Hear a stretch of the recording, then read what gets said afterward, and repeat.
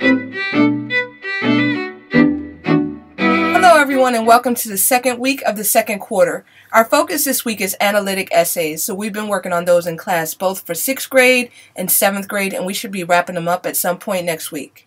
Your poetry projects were due last Friday. I've already graded a couple and I've been seeing some phenomenal results. Information on the next project will be coming within the next couple of weeks, so that's going to be our Unit 3 narrative project. So some new things that are going on in our class. First and foremost, we have a computer lab center.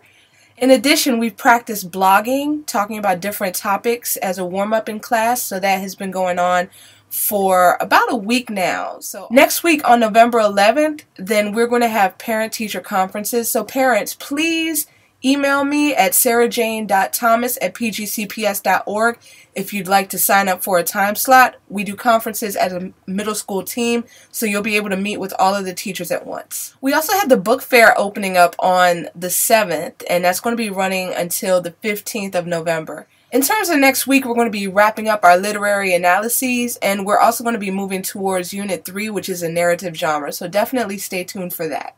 As always, feel free to contact me if you have any questions, sarahjane.thomas@pgcps.org or 301-702-3950, extension 251.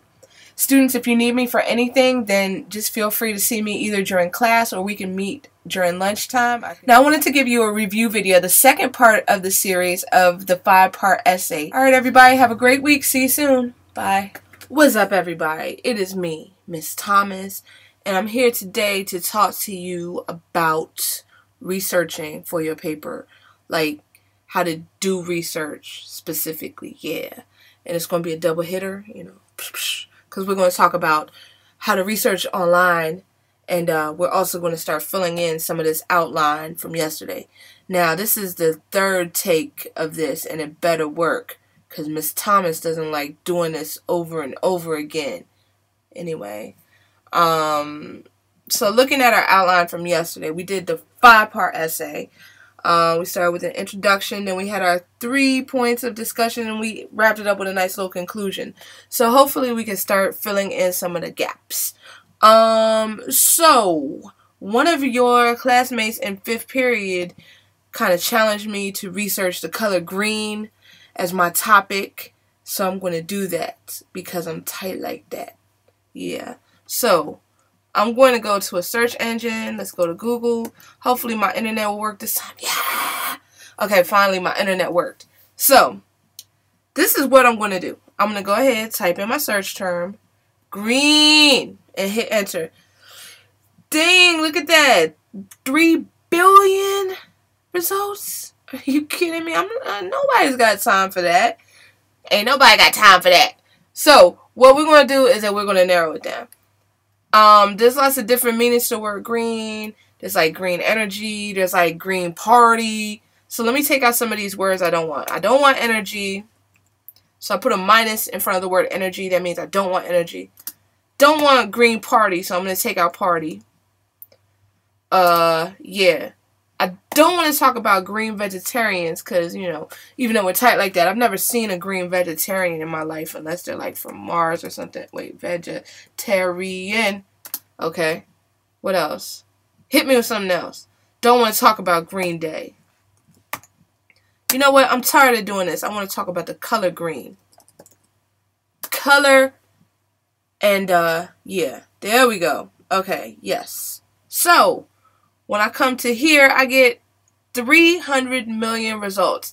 That's a lot better than 3 billion results, but still ain't nobody got time for that. So, we're not going to go through each of these results, but we'll look at the first page, because usually on the first page, then they're put like in order to be most relevant to you. So, what I'm going to do here is that I'm looking at my results. Got lots of different things about green, so I can start narrowing down my topic. Okay, so here I'm saying that there's different shades of green. That's boring.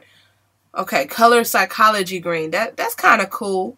So my point 1, I'm going to do it. Well, my introduction is going to be about the color green, and my point 1 is going to be about psychology. What else is kind of cool? Well, it's going to be about the use of green in psychology. Use of green in psychology. Okay? Because that's kind of cool, I think. Let me see what else. What else is cool on here?